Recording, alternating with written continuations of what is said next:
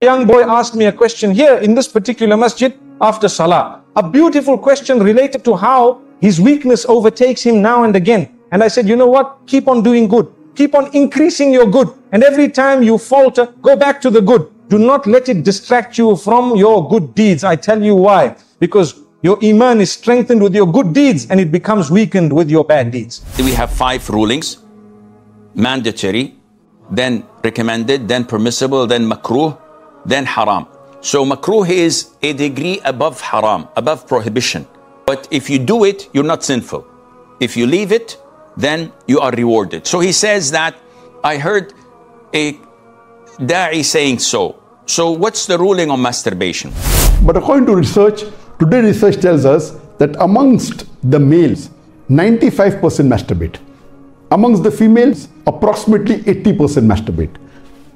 I'm not saying that it is normal to masturbate, but it is very common. Masturbation is haram. It can cause problems, it can cause health problems, it can cause psychological problems, and most of the time, masturbation is associated with haram activities. Most of the time, masturbation is associated with pornography. Whether you're watching a blue film or a pornographic film, or you're watching obscene photographs, images.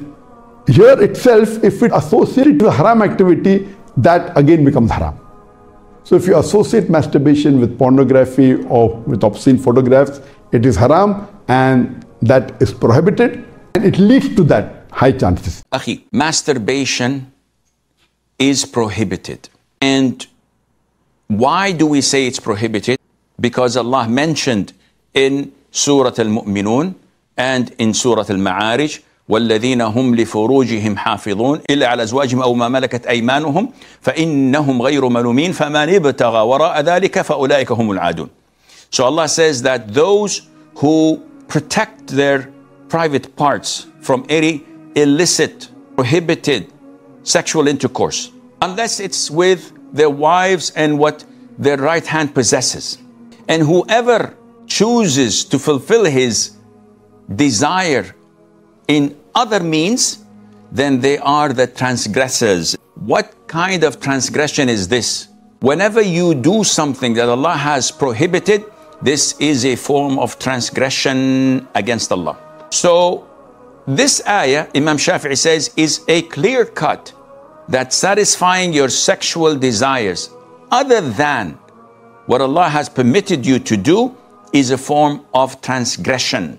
In another hadith, and the Prophet ﷺ was addressing the youth, and he said to them, "O youth, whoever is financially capable and physically capable of getting married, then he should get married, because this helps him to lower his gaze and protect his chastity."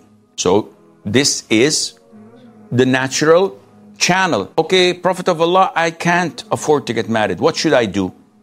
I'm still suffering. I cannot lower my gaze and I cannot preserve my chastity, meaning that I can't get married. What to do? Did the Prophet ﷺ say, go and masturbate? Because this is degree number 2, level 2? Never. He told them, whoever is unable to afford it, then he should fast. This would be to him a blockage of his sexual desire. So now you compare apple to apple. The scholar said it's haram. Imam Shafi'i said it's haram. The Prophet directed us ﷺ to fast, and never ever he agreed or permitted the companions to masturbate. So if you do the math, you certainly know and understand that this is prohibited, and Allah Azza wa Jalla knows best.